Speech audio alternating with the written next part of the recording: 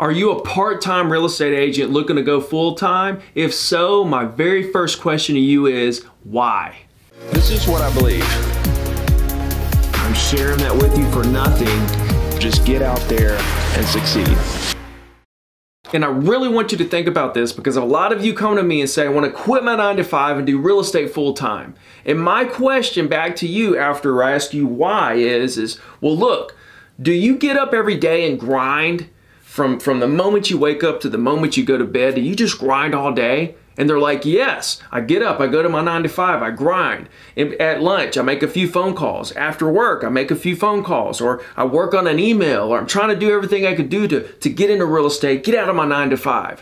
And I say, look, when you do finally make the transition from your 9-to-5 to real estate, nothing's gonna change. You're still gonna get up and grind all day long. So there's no difference in what you're doing right now and what you're gonna do when you get into real estate full time. What you need to do is get out of your own head and realize that you need to enjoy the process, enjoy the grind all day, because that's all you're gonna do later. You're gonna grind even harder to keep the momentum going in real estate. Your 9-to-5 job is easy compared to what real estate's gonna be full time. Now you actually have to produce to make money. And your 9-to-5, you're probably in a situation where you're getting paid by the hour and you don't even have to, it doesn't matter if you produce this much one day, this much the next day, you're gonna get paid the same amount per hour. So there's gonna be no difference in what you're doing now and what you're doing then. With the right mindset, you're gonna get up and grind all day, and it's gonna be even harder later. So what I want you to do, instead of just wanting to get into real estate full-time so bad, I want you to keep that intensity,